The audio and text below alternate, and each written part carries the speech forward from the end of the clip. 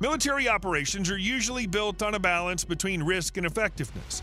Let's recall Operation Allied Force in Yugoslavia in 1999 when the B-2 Spirit conducted strategic bombing missions without fighter escort. Its goal was to penetrate deep into enemy territory and deliver precision strikes on key infrastructure while bypassing what were then state-of-the-art air defense systems.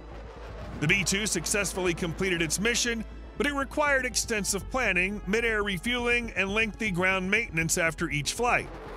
Had the B-21 Raider been available during that operation, the mission could have been significantly more efficient, faster, and safer. So the first major advantage, next-generation stealth technology. If the B-2 avoided detection through its shape and materials, the B-21 takes it to an entirely new level. Its stealth coating doesn't just absorb radar waves, it adapts to environmental changes. Imagine it as the real-world Neo from The Matrix rewriting the code itself, while older aircraft merely tried to navigate around it. In an operation like this, the B-21 could have entered Yugoslavian airspace without relying on an extensive electronic warfare group because its own sensors and stealth coding make it virtually undetectable, even by today's most advanced detection systems.